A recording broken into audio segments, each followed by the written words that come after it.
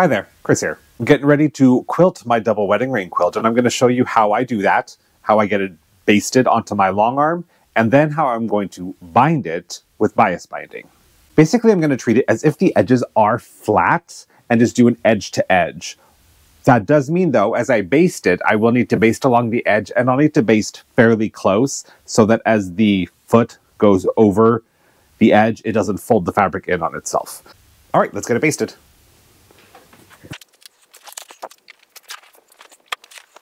So I have my halfway marked on my frame, and then here is the halfway point of the quilt.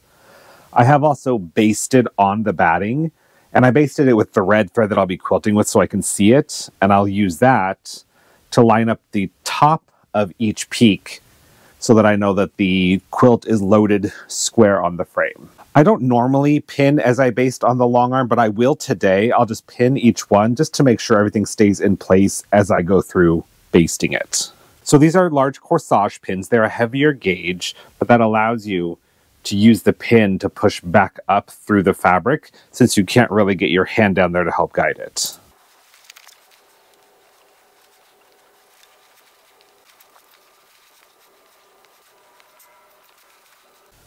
And I'm going to draw up my thread.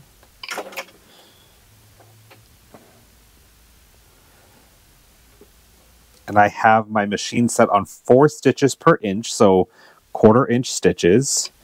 And I will just slowly go around the edge, pretty close to the edge, like a 1/16 of an inch to an 1/8 of an inch.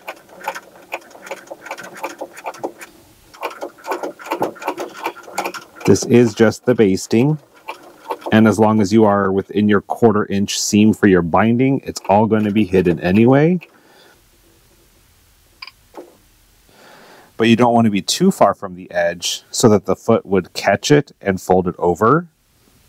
If you were a full 1/4 inch, then that 1/4 inch would fold in and then it would be seen. So we just want to go really close to the edge all the way around this top edge. Just take your time. I'll remove my pins as I come to them.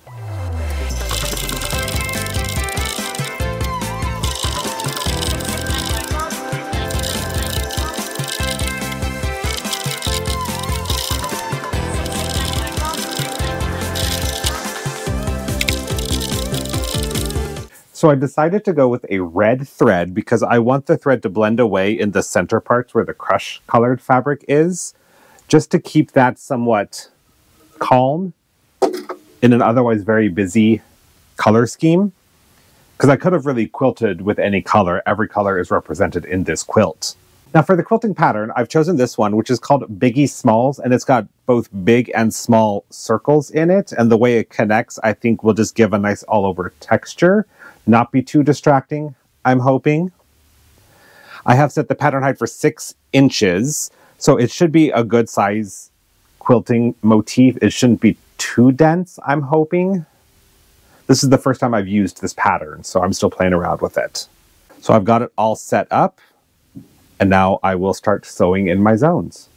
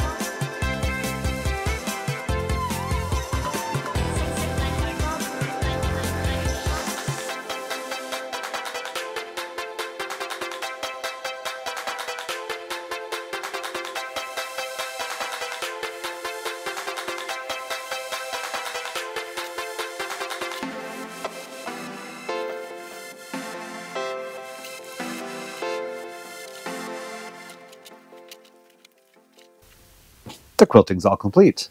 Now I need to trim up the sides, but I can't use my normal rotary cutter and ruler since I don't have straight edges, so I am going to have to cut this one with scissors.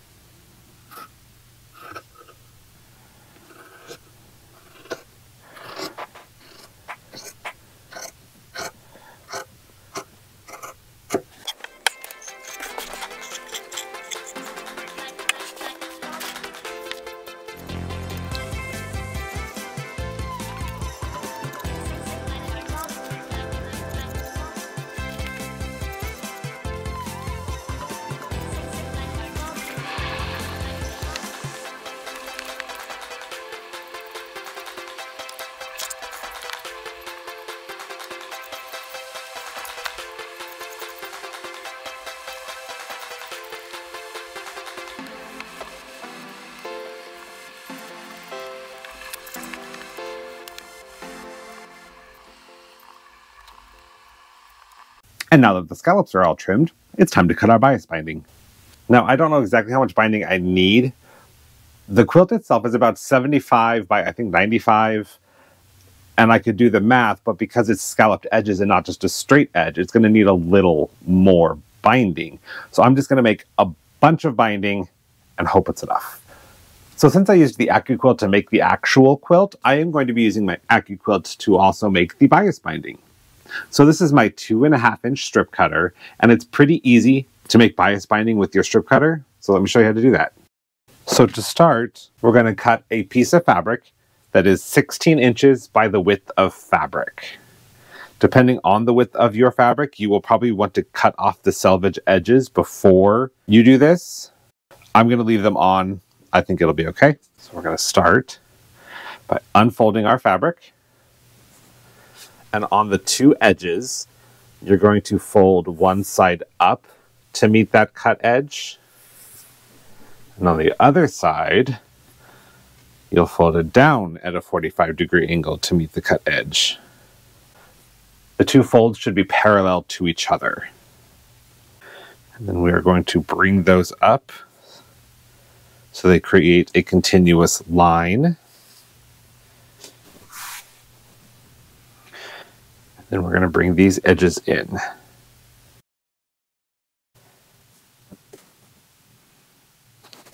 So you're making a neat little envelope here. And we're going to line that up with the die. Put on our cutting mat.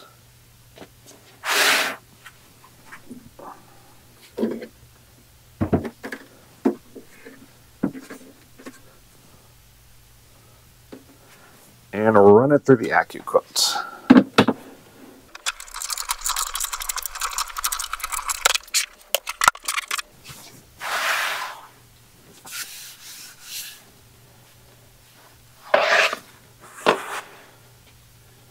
All right.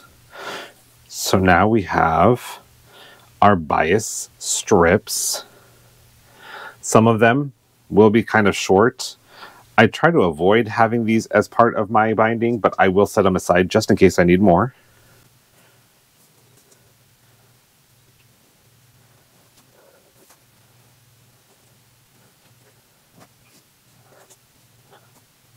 And then this piece is a little wide. This is the offcut, so I'm going to run these through again. Make sure that they are covering the blades.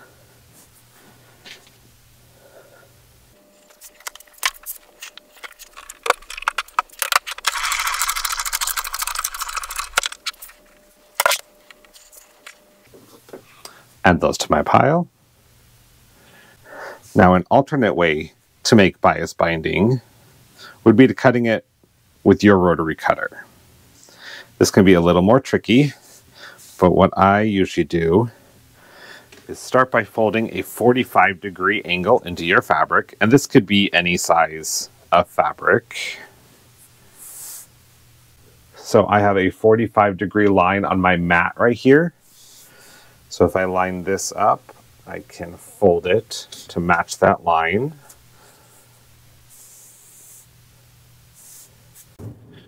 Then I'm going to trim right along that fold.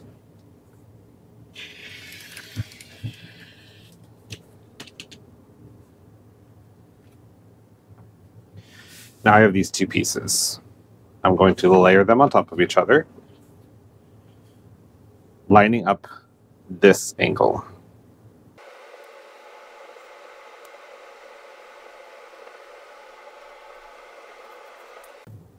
And now I can just cut 2.5-inch strips like normal, but following the angled edge instead of a straight edge.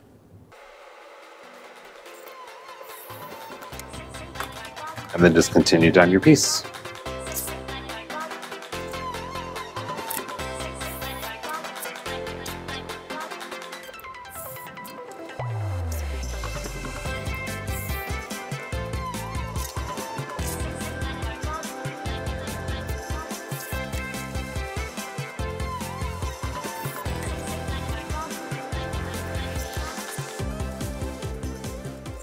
Okay, now I am going to go through this and cut off anything where the selvage is showing. And also any edges that aren't a 45-degree. Usually it comes to a point, but I want just a 45-degree angle on that.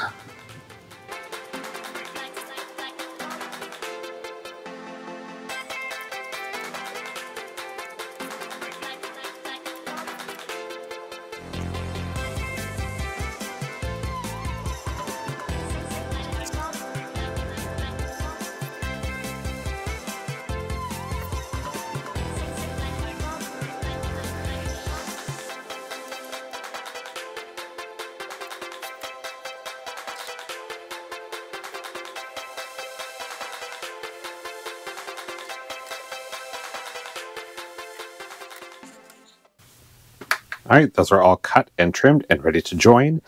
I will be joining obviously on the 45-degree angle. That really does help reduce bulk in your binding.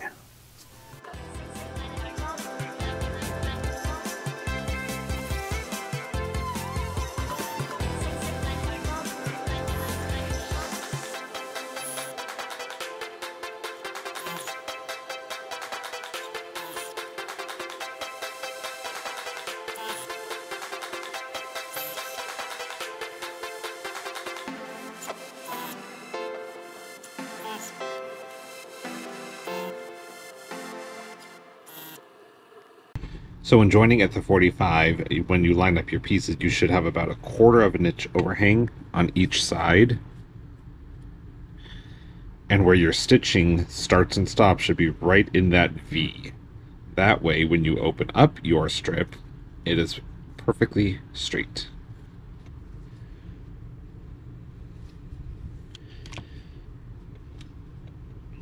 One thing I like to do with the needle down, line up my pieces and put the needle right in that V so I can make sure that lines up, and then the edge is with my presser foot. So I have my 1/4 inch.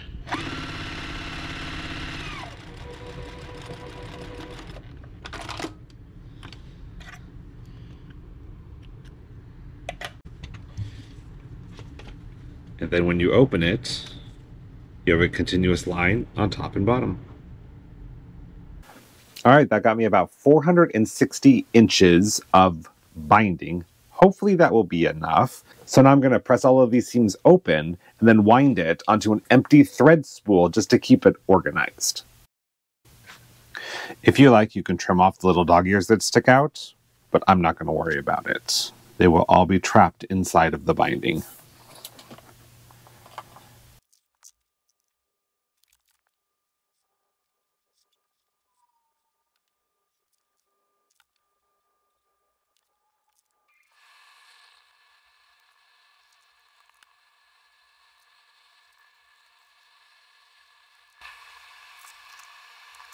Okay, now that we've got our bias binding all cut and sewn together, we can start attaching it to the quilt.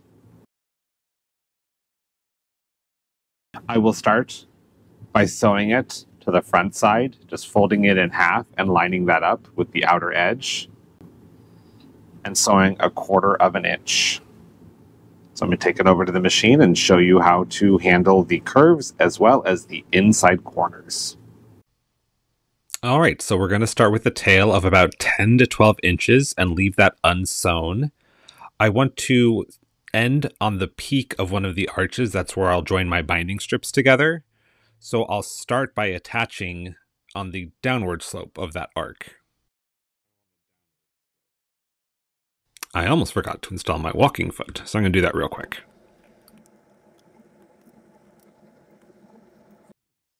And now I'll sew on my binding with a 1/4 inch seam allowance. Now when I get to one of the inside corners, what I will do is I will sew about 1/4 of an inch past that and then open up the quilt. I want to have the binding be pretty much a straight line, so I'll manipulate the quilt underneath, just kind of fold it, stretch it out so that it's a straight line, then continue sewing onto the next arch. And you'll see when you open it up and fold over the binding, it will all fit really nicely. I will be hand tacking this on the backside, and as I do that, I will make sure that the pleat in the inside corner falls just right, so it's nice and flat. So I'll just continue on around the rest of the quilt until I get back to where I started, and I need to join the two binding strips together. I did add a little piece of washi tape there because I kept finding I was sewing along the wrong guideline, so that has helped me keep on track.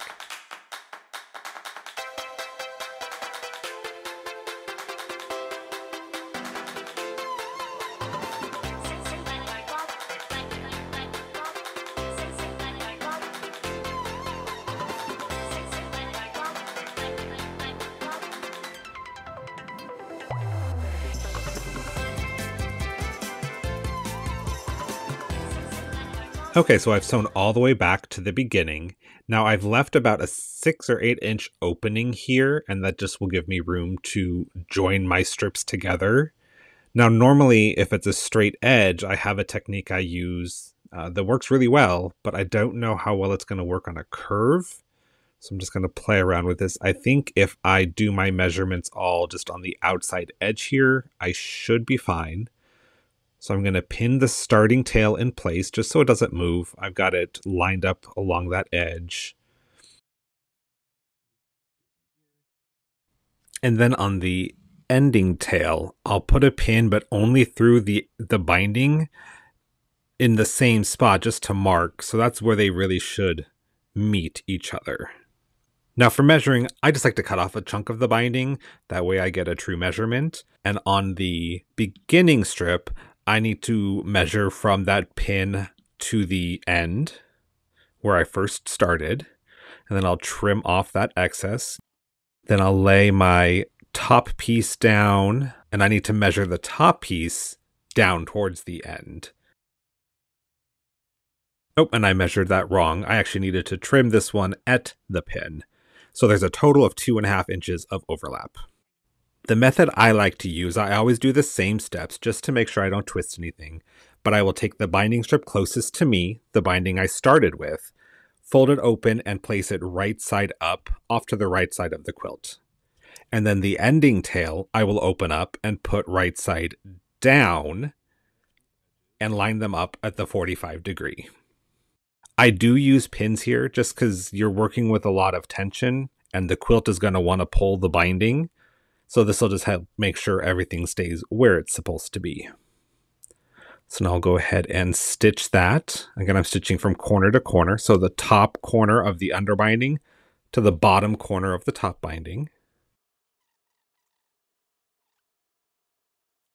And now before you trim your fabric away, I always recommend open it up and make sure it's not twisted and that it's the right length. That way, if you need to make any adjustments, you can just rip that seam and you still have some fabric to work with. So I opened it up and everything looks to be aligned really well. So I'll go ahead and trim off that seam and finger press it open. And then I just finish attaching it to the quilt. Okay, now that all of the binding is sewn onto the front side, we need to flip it around to the back and hand tack it down all the way around. I am going to be hand tacking it because I don't want to have to try and finagle this under the sewing machine. I'm not that good with machine binding yet, so hand tacking it is. Also, when we get to the inside corners here, that takes a little more finessing, and I think it will just be easier doing it by hand. So let's get started. So when you're hand tacking your binding, you want to match your thread color to your binding rather than the backing, because you will see a little bit of it on the binding, and that way it will blend better.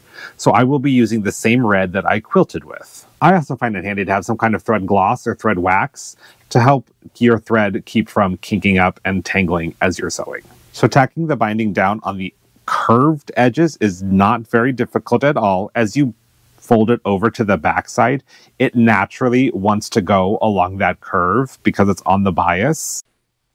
So the most common way to tack down your binding is just with a simple whip stitch. So you'll take about 1/4 of an inch stitch, you'll go through the backing and then pop up just a few threads into your binding fabric. This will tack it down and you'll only see a little bit of that thread, and that's why it's important to match it to your binding. Now, a few tips. I do recommend using the thread gloss or a thread wax, and when you cut your thread, don't make it any longer than your arm. You want to be able to pull the thread through all the layers in one continuous motion, and that will really help prevent getting knots in your thread.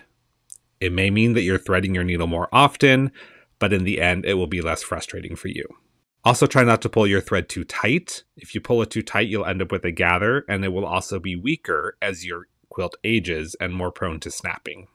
Now, as I get to the corner, I'm just going to continue sewing the binding down until I get to that point where I can see my stitches where I attached it from the front side. I have seen some tutorials recommend clipping that corner, so I'm going to give that a try, see if it makes a difference. So to make it a little easier on myself, I will try and move the binding from the front to the back and kind of stretch it out the same way I attached it to the front, and then just continue stitching along. You will end up with some excess fabric in this corner, but that's actually important. If it were to be too stiff and not have any excess, it would become a stress point on your quilt, and that would potentially rip as your quilt is being used. Like if I were to sew that, so it was permanently a miter, that would be a stress point. And as the quilt was used and tugged on, even just a little bit, those threads would pop, possibly rip the fabric. So I am fine having that little bit of bulk right there. It is going to prolong the life of the quilt in the end. And then I'll just keep repeating these steps all the way around the quilt until it is all tacked down. This usually takes several hours to complete, so you can sit down in front of the TV, do little bits at a time, whatever works best for you. As I'm going along, I do check the front side just to make sure I haven't gone too deep to where you can see my stitch on the front. You really should just be catching the backing fabric and the back of the binding.